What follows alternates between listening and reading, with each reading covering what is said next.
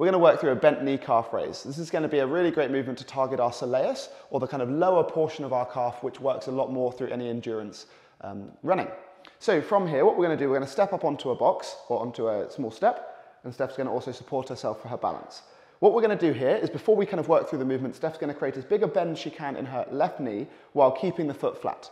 From here, she's now going to drop the heel down, finding the stretch at the bottom of the calf, and then push up onto the toe while keeping that same bent knee position. Okay, and then repeating through there, obviously supporting herself for the balance, and you should feel this is much harder than that of a conventional calf raise, because we're essentially switching off the bigger portion of the calf, our gastrocnemius, and as a result, it's going to really challenge us, and therefore mean that we shouldn't need to add much or as much weight as we would with a conventional calf raise.